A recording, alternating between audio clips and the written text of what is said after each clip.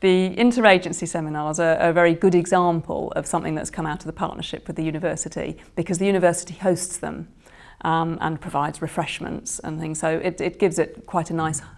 status really, and they happen early evening. They start at 4:45 and go on through till about 6:30, and the aim is that a lot of different professionals from different agencies or carers, anybody that's interested in the particular